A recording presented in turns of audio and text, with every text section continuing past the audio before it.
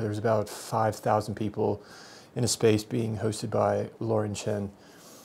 And Jeremy Boring entered the room voluntarily and began calmly presenting his logic in debating about 10 people at once. Who makes the Daily Wire the way that it is? If you want to look for somebody to blame for the Daily Wire, you're welcome to blame me, because I'm the guy who makes the Daily Wire the way that it is. There's something important here, and my hope is that through the examination of the logic, what is important will reveal itself. I've said Jesus Christ is king, and many other people have said Jesus Christ is king, because we believe that Jesus Christ is king. But that is certainly not the only usage that we've all observed on X. To pretend otherwise is ridiculous. So if you imagine this chart, we have the ocean. We have boats floating on the surface of the ocean. The boats are the words. Everything beneath the surface of the ocean is subtext. What we're trying to articulate with the words, if the words are tools. It's like asking, how does a shovel become a murder weapon when it is used to murder someone? This isn't hard. A shovel is not innately a murder weapon. Saying Christ is king is not innately anti-Semitic. It's all about how a thing is used. So if you're working with an actor, directing an actor in a movie scene, they're more interested in this than they are the words spoken in the scene. What is my motivation? What do I want in the scene? What am I trying to accomplish? So this is what is more important, what you say or what you do, how you behave, how you live, your decisions. There's been this whole Christ is king debate. Is that anti-Semitic to say it? Is the connotation, at the very least, anti-Semitic? So that's what the space was about. And how words, depending on what's beneath, can change meaning with what you do with those words. So then the question is, where do we draw the line with what we do and how we judge what we do? Okay, so what can we agree on? Treat everyone the same regardless of race, going back to the original definition of racism, regardless of gender, and religion. Freedom of religion, which is built right into the First Amendment. We can't pick and choose parts of the First Amendment. If you're all about freedom of speech, you're all about freedom of religion. So what's the line? Obviously, any religion can go too far, a holy war, but is there something short of that threshold? What line can we define? How about imposing your religion on anyone else, telling them that their freedom of religion, compelling speech, compelling them to say what you want them to say, using this, saying that you must believe with what I believe, even if that's what you believe. You don't get to impose that on them and say you have to declare this king. All must bend the knee, which is literally the words I've been hearing. Freedom of speech does not mean freedom from consequence.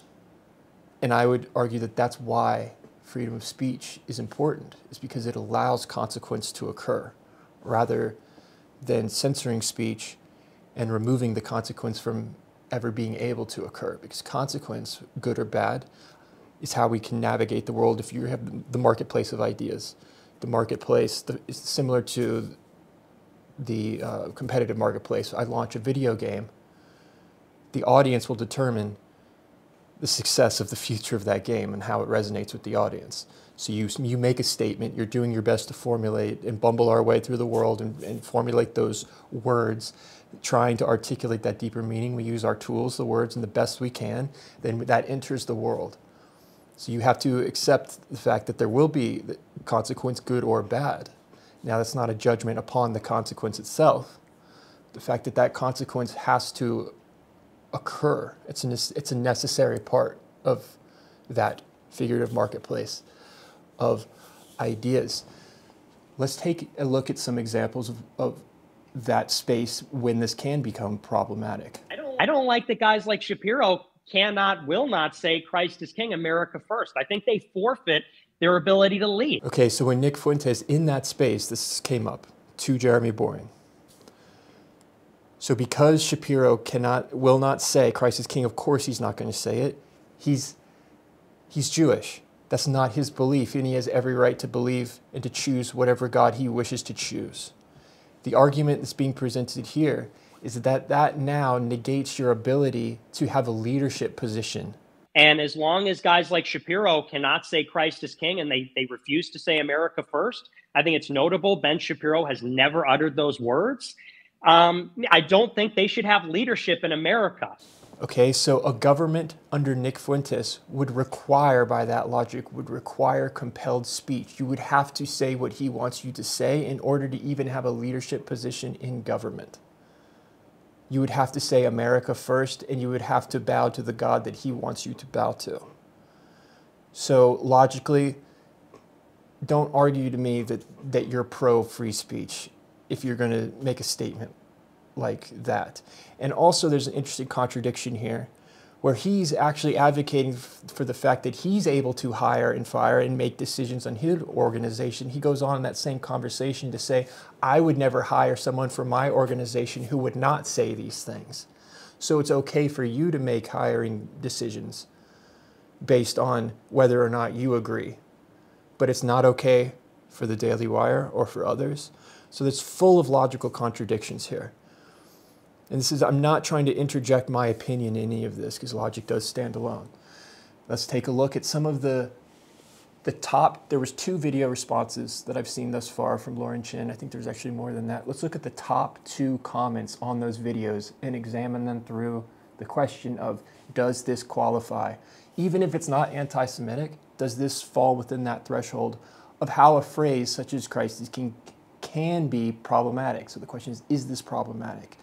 In the Old Testament, individual Jews still choose or didn't choose salvation. The idea that they don't need to make that choice now and are on some pedestal is ridiculous. You're imposing that a certain religion needs to say what you want them to say. If it's not voluntary, is the journey real? If they just say, if I can just convince them, if I just hammer them enough to where they will bend the knee and say the words that I want them to say, does that hold the same value as them going on the journey themselves and coming to that conclusion themselves? How then do you get them to go on that journey? Because it's one thing for me to say, hey, this has worked really well for me. It could work well for you, and to leave it at that. But if you cross beyond that threshold, that's something different. It's similar to when we're working with students. If you tell a student you have to do this because I say so. Or you lead through example, you show them why doing that assignment is necessary, why it's important to be able to think. Or you just tell them you need to do this, point blank. You're going to have 2 very different outcomes. And what I said is that when you get these people who believe in this esoteric stuff and they really are devil worshipers, I said, these are people that you got to give the death penalty. I said, when it comes to, like, when I see these drag artists at the Padres thing and they're doing a dance on the crucifix and stuff like that, to me, that's satanic. I mean, that's a pretty glaring example, but it's interesting to me because when you hear a statement like that, Lauren Chen doesn't say a word. She just sips her water and keeps listening, and just so the choosing of outrage is what's interesting with here. Some people, there's very little you can. What should her reply be? To convince him that he's wrong? That's not going to work. Well, you do what you can, for example, and this is what I can do. The choosing when to be confused. So TYT, for example, when we play that clip, and they say, "Huh," as though. It seems to me that normally if you were to post, if someone who is black makes a post on Twitter and someone then says, go eat some cornbread, in the comment, TYT would have a problem with that. Yeah. But here they choose to be confused, it seems like. Saying eat some cornbread is not racist if I say it to my 3-year-old when she's refusing her dinner. If I say it as a response to X posts by black commentators, I don't like it. It is taken on a meaning beyond what is innate. Okay. I know they're doing like damage control again, but you don't know that. Oh, I can't fire. I can fire. I can't fire. No, they're trying to protect themselves from legal action from Candace Owens or potential legal action. You don't know that. You can't read someone's mind. You can't read someone's mind, which is why. Look, okay, when someone. The CEO. I think he made it very clear. Let's bring it back to that diagram. The CEO of Papa John's. I don't care about the CEO of Papa John's. Let's conduct this thought experiment, please. I think it'll be valuable. The CEO of Papa John's in a Zoom call They're thinking of hiring a public figure. I think you believe it was a rapper. He goes around saying the N-word a lot. The CEO of Papa John says, I don't want to hire this individual because he goes around saying the N-word. In that Zoom call, he actually said the N-word, right? He was then fired and every effort was made to destroy him, as though he made the statement, he said the N-word in the context with the intent of being racist. But he was actually trying to say, it's not good to say this, and that's why I don't want to hire them. Okay, so now I'm not going to say what's right or wrong, whether that was right or wrong. Hang on one second. If you find that problematic, that removing the intent behind that statement, and that he should just saying the words themselves are enough to destroy someone regardless of intent, how is that different than saying if we remove it, that intent does not correlate to a statement, whether it's Christ is King or pineapple on pizza or whatever it is, that statement devoid of intent is always right. Devoid of intent. It doesn't matter. If a statement, logically, if a statement can always be right, it can logically also always be wrong. Another statement can always be wrong. So that's the logic that leads to actions similar to those that were surrounding the CEO of Papa John's. So if you find something like that problematic, we need to be logically consistent and see that how we arrive at treating speech in that way. And how do we arrive there? It's removing the intent, saying that intent doesn't matter. It's either always right or it's always wrong. There's no such thing as context or the intent behind the words, which goes back to that chart and why it's so important to recognize that words are not the end-all be-all. They're just the tools that we're wielding.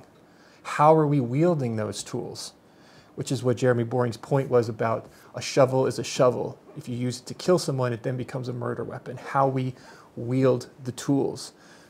And so how our decisions are so important, because how we use that speech, how we use that phrase is going to determine how it is viewed. So Black Lives Matter is now viewed as something more than just saying that Black lives are valuable because of how it has been wielded.